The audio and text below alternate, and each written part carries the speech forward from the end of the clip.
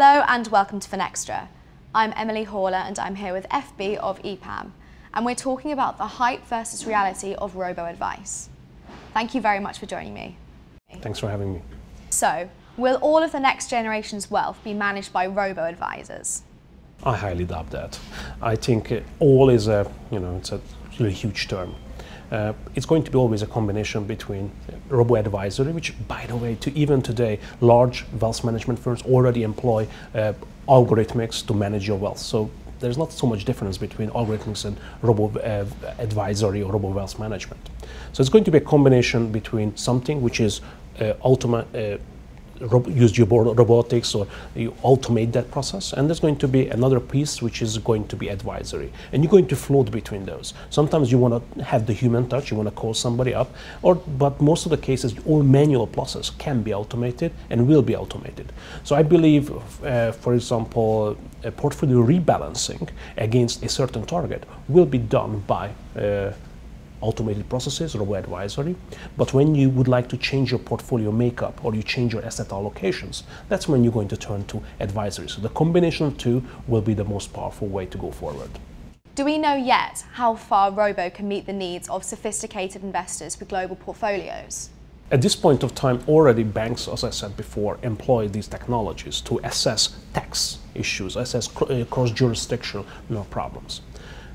The really advanced investors are investing into products which are very hard to manage by robo-advisory today, because the whole process to market is a really complicated process for rarely traded or infrequently traded asset classes or investments. This is the places where robo-advisory will be not so helpful, because they don't have the track record, they don't have the flow or liquidity in these asset classes, which would allow the robo-advisors to really take advantage. So it's going to be still a human process.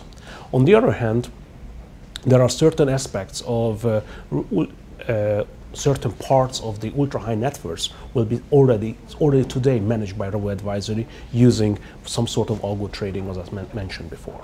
For an incumbent wealth management firm or a private bank, what's the smart approach to getting the best out of robo? The best way to use the robo-advisory is to help the advisors, to use robo-advisory technologies to create opportunities or actually create suggestions to the advisor community what to talk with the customer about, right? It's most advisors are just not talking to their customers.